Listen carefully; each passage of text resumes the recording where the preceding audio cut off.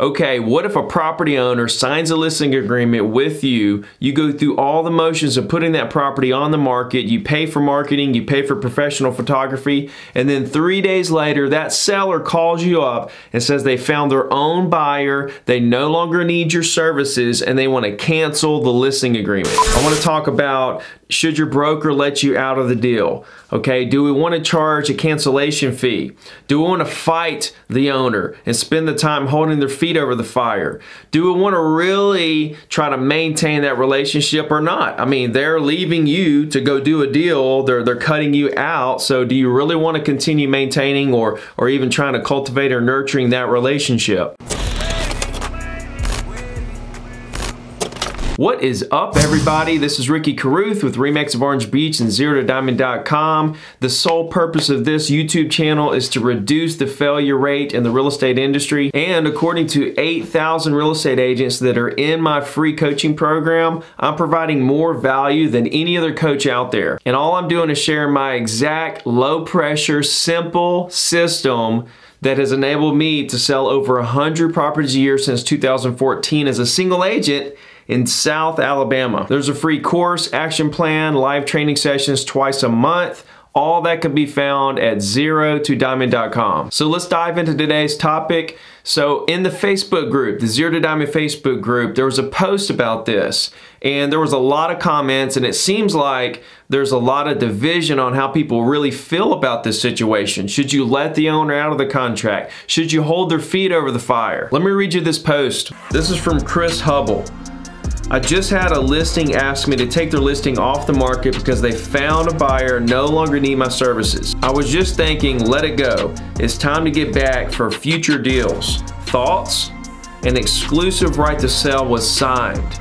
And as you can see, there was 148 comments. So before I dive into exactly how I handle these situations, I wanted to clarify what Chris said there. He said something about letting it go so you can get back to future deals. Okay, this is part of the Zero to Diamond philosophy and how I've really built my business. And I wish somebody would have taught me this a long time ago. It took me a really long time to realize this and to really understand this concept and to start executing it. And it's been huge for me. Losing deals are gonna happen. There's no way around it. So what you can do is you can sit around and sulk about it, or you can figure out the positives and the actual opportunities that lies within losing a deal. Okay, when you lose a deal, a couple of things happen that's very positive. The first thing is that you learn something, okay? You figure out what you learn, but the second and most important part of losing a deal is the future time that you get back that you don't have to spend on that deal anymore. So many people are missing this part of it, okay? And they're spending that future time sulking about losing the deal when in fact they could take the new knowledge that they learned from losing the deal and the future time that they got back from losing the deal and go get or initiate 5 more deals. You can take that time and go initiate 5 more deals in the same time frame that would have taken you to close that deal. I think a big part of success is learning how to be most efficient with your time and compounding your efforts. So that's just another little Rickyism I wanted to throw in there. But getting back on the subject at hand, I want to talk about, should your broker let you out of the deal? Okay, do we want to charge a cancellation fee? Do we want to fight the owner and spend the time holding their feet over the fire? Do we want to really try to maintain that relationship or not? I mean, they're leaving you to go do a deal, they're cutting you out, so do you really want to continue maintaining or even trying to cultivate or nurturing that relationship? So I want to cover all these key points and more. I'll tell you right now exactly how I handle all these situations and always have handled all these situations. But if I was an agent like you, I would go ahead and click that like button for me. Okay, just to throw it out there on the table and go ahead and let you know exactly what I do. I tell owners whenever we're signing the listing agreement or I'm trying to get them to sign the listing agreement or whatever the case may be, I tell them straight up that they can cancel this listing agreement at any time for any reason. Okay, and that's exactly what I mean, and I'll stand behind it. Some owners want that in the agreement, and I will write it exactly the way I just said it. this owner can cancel this agreement at any time for any reason. Some of them just trust me, okay? They know that I'm going to stand good for my word because I do and always have. So my reputation is everything to me. So if I tell somebody I'm going to do something, I do it. I think that's another big key to success, is doing exactly what you said you were going to do when you said you were going to do it every single time. When you do what you say you're going to do, people trust you. People want to do business with you and they know they can depend on you. Now, why do I do this? Why would I let sellers out of a listing agreement? I'm paying for pictures, I'm paying for marketing, I'm putting forth effort, I'm doing all these things, I'm risking a lot just to let them walk away from the contract? Yes. Why? Because I want them to feel completely in control. I want them to know 100,000,000% that I'm there for them. And I want to help them with whatever the case may be that they want to do. Okay, see, here's something about it that you guys might not be thinking about, and that's what if it's an emotional situation? What if they get in and 2 weeks later, they get very emotional and they realize, this is too sentimental of a piece of property. We just decided we don't want to sell it. Or, we really just want to leave this to our kids. We've thought about it. Or maybe just the pressures of selling. Maybe there's just too much stress, with showings and what if we get an offer? What's going to happen? And all the anxiety that goes behind that. You never know what mental state people are in and how putting a property in the market is going to affect them. So that's one scenario. And then there's the other scenario where they found the buyer and they just want to cut you out of the deal. Okay, let's talk about that scenario for a second. Let's say the seller calls me a week in or 2 weeks in or 2 months in and says, I found the buyer and I'm just going to handle this deal on my own. Okay, my first reaction is, okay, great. You found a buyer. That's awesome. Okay, here's your options, Mr. Seller. You can either just cut me out, you can go do it on your own if that's what you want to do, or you can go ahead and let me handle the paperwork, the title, the inspection, the financing, all the different things that are involved in the transaction, and I can just lower my commission and I can do a very discounted commission and I can handle the deal for you. Okay, that's just something that you can throw out there that can keep you in the deal. It can keep you in the situation where you can help everybody accomplish what they're trying to accomplish and still get paid. And keep in mind, out of all the listings that I've gotten, let's just say I've gotten 2,000 listings in my career, I've only had a couple that this has happened to. And to be honest, I believe those two actually did let me handle the deal for a discounted commission. I think I may have had maybe one that actually completely backed out and decided they wanted to sell it on their own. Now, have I had a lot of people just say they didn't want to sell all of a sudden? Yeah, I've had lots of those. Let's just say maybe 10 to 15 of those. Still, a very, very small percentage of the listings that I've gotten over my career. And here's the big kicker right here.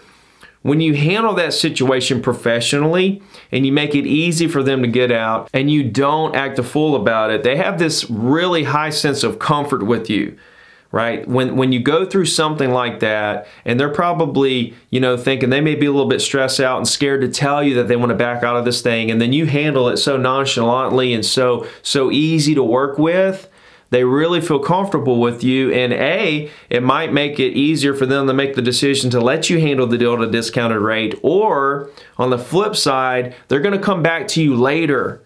Okay, they're going to come back to you later and they're going to refer people to you because of how easy and good you were to work with, even through a hard situation. But Ricky, why would you even try to maintain a relationship that's really not even there? Okay, they're breaking a contract with you to go somewhere else. They're cutting you out of the deal. Why are you even trying to maintain a relationship? I'll tell you why. Even in those situations, when you handle yourself professionally, there is a small chance, okay, a greater and greater chance, depending on the situation, that there is more future business to be had within that relationship. Referrals, repeat business, referrals of referrals. There's a lot going on there. But when you try to hold their feet over the fire, when you try to make it hard for them, when you try to go after them and really just point blank just make things hard, there is zero chance that they're going to do anything with you in the future. And on top of that, what are they going to do? You're going to get a lot of bad publicity out of this. You're going to get some bad reviews. People around town are going to hear that you were just trying to get the money. Okay, and what is that going to do for your reputation? Nothing good. Every situation that you encounter, you want to make things easy. You want to make things professional. You want to handle it in a way that people are attracted to work with you in the future, okay? Regardless if you think this is somebody you even want to work with. Why would you even want to work with somebody who backs out of a contract with you and so on and so forth? There's a lot of people who say, oh, I fire clients. I've never fired a client. There's a lot of clients that I've had that are really difficult to work with, really difficult, but I've never fired them, okay? Because my sole mission is just to help people, okay? And I've never fired a client. I want to be easy to work with. I want to be fun to work with. And you know, personalities aren't always going to match up. I just do my best. But Ricky, what about the broker? Isn't it his decision to let that client out of the contract or to drop or release that listing agreement? I'll tell you right now that if my broker doesn't allow me to run my business the way that I think my business should be run, that will enable me to help people, that will enable me to build a future for my family and so on and so forth, I will leave that brokerage so fast it'll make their head spin. I'm going to be with a broker that understands the way that I'm trying to build my business, which is relationships over transactions. Do I charge cancellation fees? I've never charged cancellation fees. I've never put it on the contract to charge cancellation fees. I absolutely do not want to charge my clients any kind of fees extra above and beyond what they already have to pay. Okay, commissions are already really high when you think about it. Okay, and yes, we get paid for what we do. We are worth that commission, no doubt. But the amount of commissions is such a rate, why would I try to throw anything else on top of that? And if somebody wants to back out of a contract because they were emotionally attached to the property and decides it's too stressful, why would I charge them something for that? Sure, I have costs involved. Okay, but I gotta understand that's a risk up front, okay? And at the end of the day, if I let them out of the contract, I have to chalk that risk that I put up for the pictures and the marketing and the efforts. I have to say to myself, okay, I invested that into my business. Okay, I invested that time, energy, and money into this relationship. I invested it into my reputation around town, because if I charge them a cancellation fee, that person is probably going to tell their neighbors, hey, don't sign with Ricky, because if you decide you want to back out for some reason, he's going to charge you a cancellation fee. Do you really want that kind of reputation around town? Or do you want a reputation of sign up for Ricky because he'll let you out of it at any moment? Okay, sign up with Ricky, sign up with Ricky. He's super easy to deal with. He will help you. That's the kind of reputation I want. So you have to make a decision. And all these little things add up to be something big over time. Sure, Ricky, I mean, when you're making $1 million a year, you can let listings go and it won't really affect you. I really resent that Facebook comment that was under the feed, and I replied to it. And what I said was basically that, listen, man, this is my mindset from day one. This is how I've been from the very beginning when I didn't even have a listing, okay? And this is why I'm where I'm at, because of this mindset. And to take it further, I'm not way above you, okay? We're on the same playing field. I start over at zero every single day. And tomorrow is January 1st, 2019, and we all start the year over at zero. I am just as hungry as everybody else, okay? I may be way ahead of a lot of you, but there's a lot of you probably that are watching that are way ahead of me. And I'm telling you right now, I'm coming for you. I'm trying to catch up. And what I'm doing is I'm outworking you. And every time you're on vacation, or every time you're watching a Netflix, or every time you're doing something besides working, that's when I'm closing the gap. So please don't come at me like, because I make $1 million a year, that's why I think the way that I do. No, that is why I am where I'm at. As far as chasing some of these sellers for this commission that you think you're owed, okay, that is a complete waste of time. You're gonna put all your time and energy, okay? We talked about losing deal, taking that time, the future time that you got back from losing the deal, and using it positively to find 5 more deals, okay? But what you're doing in this situation is you're not only taking that future time that you got back, you're taking even more time than that to go after this deal to try to get this commission. And what does it do? You're chasing this negative situation. You're taking so much time away from more business that you could go out there and get. Let me tell you right now, business is 100 million% unlimited for each and every agent forever. Okay, regardless of market ups and downs. Business is 100% unlimited. It's just up to you to get out there to find your source of prospects and call them every single day, as many of them as you can, asking them what in the world you can do to help them. Do not spend your time chasing negative situations. It's going to do nothing good for your business. It's going to bring you bad publicity. It's going to take time away from other people that you could be helping, and it's going to put you in a negative state of mind. Do not do this, okay? If someone decides that they don't want to sell the property anymore, be professional and let it go. I know a lot of us are divided about this subject and how we should handle these situations. Please comment below and let me know how you feel about it. If you made it this far and you haven't clicked subscribe, please do so. I'm putting out 4 videos strictly for real estate agents every single week. And as of right now, I still answer every single email, every single message on Instagram, Facebook, and all the other platforms. So reach out if there's anything in the world I can do for you. Until next time, we'll talk to you soon.